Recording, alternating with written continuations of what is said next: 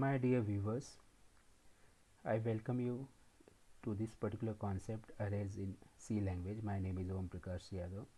Let's see, this is a very interesting concept in C language and very useful. So let's see what is the concept of arrays. Now by definition, array is defined as it is a collection of similar types of data elements, that is collection of homogeneous data, not the heterogeneous data. So what do you mean by this? Similar types of data. So for example, suppose I am having 100 students, right? I want to store students marks, so all the marks will be of same type, right? All the students marks will be of same type. Now the first problem is, suppose array is not there, then I'll have to create 100 variables for storing 100 student marks. But I don't want to create 100 variables for storing 100 student marks. In spite of that, what I want to create only one single variable, and all the 100 student marks should be stored in that particular one single variable. So for that purpose, I can use the array.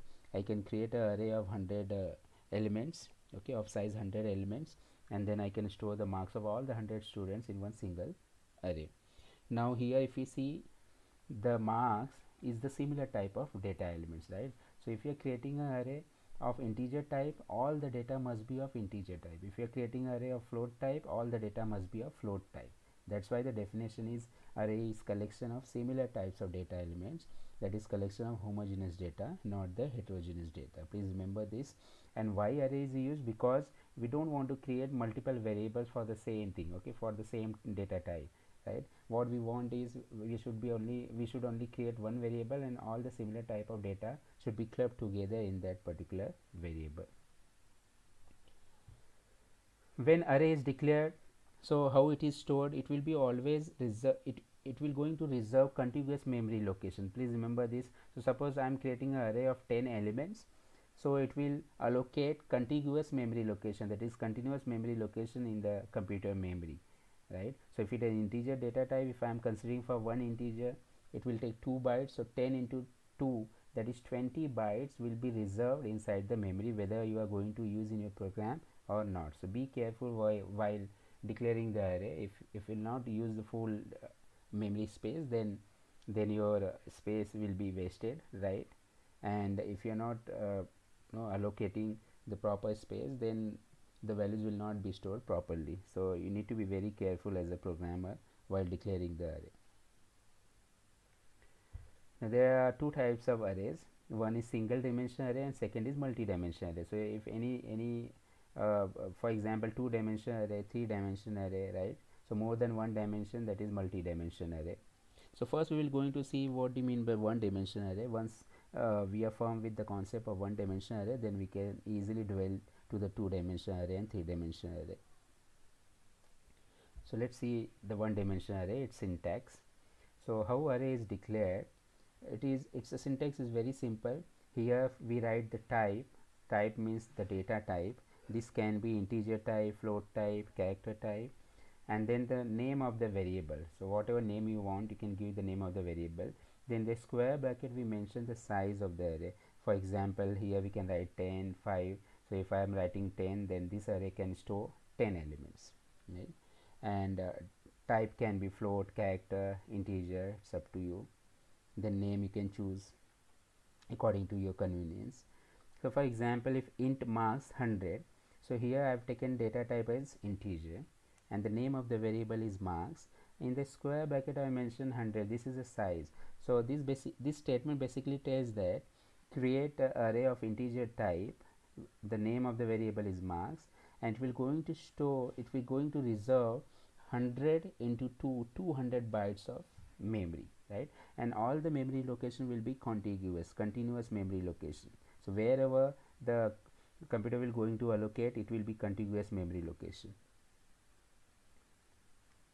Okay, now let's see if we try to initialize, how we can initialize the array elements.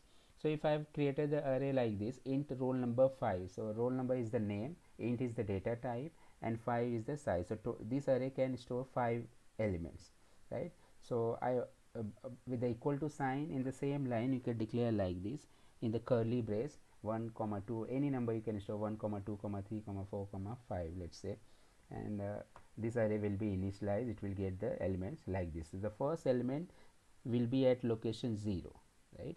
Second element will be at location 1, third element will be at location 2, like this. If we are creating an array like this, int marks, and we are not mentioning anything in the square bracket, and we are directly writing 60 comma 40 70 90 and 80 in the curly brace, then we have not mentioned the size, right? Then also it will by default it will take the size as the number of elements, whichever the number of elements are there at the right hand side of the equal to, it will take the same entry in the size, right? So by default it will take. So if you are initializing the array in the same line, then no need to mention, it's an option, no need to mention the size. Okay, if you are initializing the array like this, int marks 5 equal to 50 40 78, then two elements we have not mentioned here.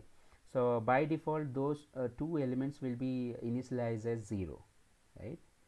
And most of the times, many times we require to create a zero array where all the elements will be initialized to 0. So this is a simple trick we can use. We can write int marks, let's say I want to create a 100 elements array, so I am saying int marks 100 equal to 0. Here all the elements will be initialized to 0 value. How to access the elements? So let's take the example, int marks of 5 equal to 45 60 30 78 and 90. So here we have declared one array integer type whose size is 5, so it can take 5 elements, right? Now remember, this element is present at index number 0, this element is present at index number 1, so indexing of the array will always start from index number 0. So if we want to access any of the element, we can fire the syntax like this. For example, marks of 0 will get me this particular element 45, marks of 1 will give me 60, right? So the elements of the array can be accessed by using this subscript notation. So we can write like this, marks of in the square bracket I, where I denotes the index number, right? So this is called as a subscript notation. Thanks a lot for watching the video.